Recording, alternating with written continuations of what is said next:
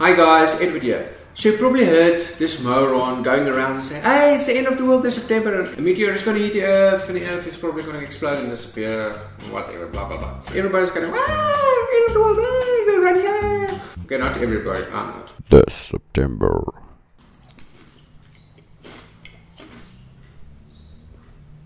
Sorry? is the end of the world.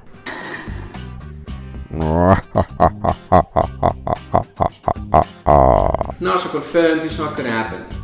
But I think there are people that still gonna believe it because they believe it every time.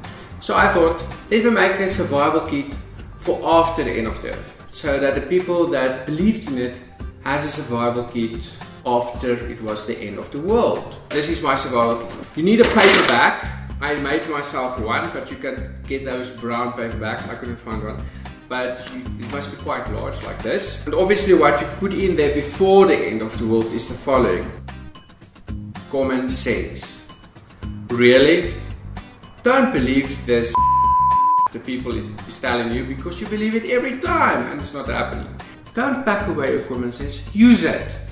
If you still however want to believe it, get a multi-tool and then you get something that you can pinch yourself with and you press hard and you know, it's like very hard so that you can wake up. Then you wake up. Okay. And then this is just something I thought you need.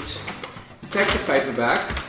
You can put 2 holes in it and then you can put it over your head like this. You see? And then you can go into town and you don't need to show your face because how would you be able to show your face after you said it's the end of the world in September? Okay. I hope this survival guide helped you. If it did, please give this video a thumbs up. Please subscribe to my channel and see you again soon.